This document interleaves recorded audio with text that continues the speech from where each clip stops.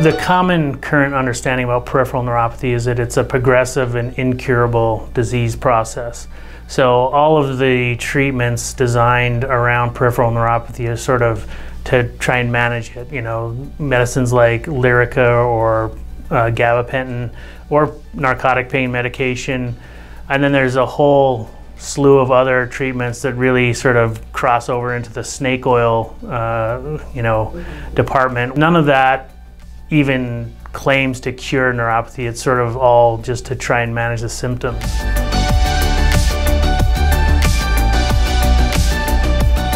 One of the most important advances in the treatment of peripheral neuropathy is the concept of what is actually causing the pain.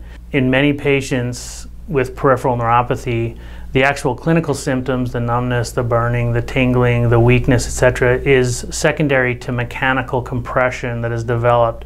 So these nerves are being squeezed or pinched. There's a metabolic process in diabetics, for example, or somebody with hypothyroidism, although very often you can't really identify whatever the underlying process is. But that's not as important as the what it does to the nerves, which is it causes these nerves to swell. And so these nerves become pinched. They run in tight spaces, especially around joints and places like that. And so if you have a defined space and all of a sudden the nerve starts to swell and become larger, pretty soon the tissue around the nerve starts acting as a mechanical compression point on the nerve. And this is what is actually causing much of the clinical symptoms in patients with peripheral neuropathy.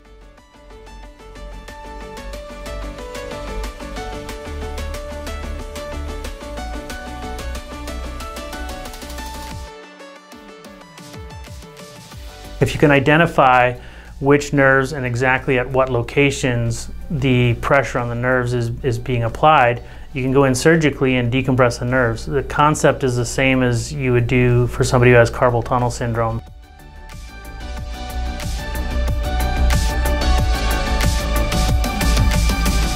It's well accepted to decompress nerves in the upper extremity for somebody with diabetes who has the same symptoms in their hands and arms as they do in their lower legs and feet, but nobody ever thinks about doing surgery for the nerves down the lower legs.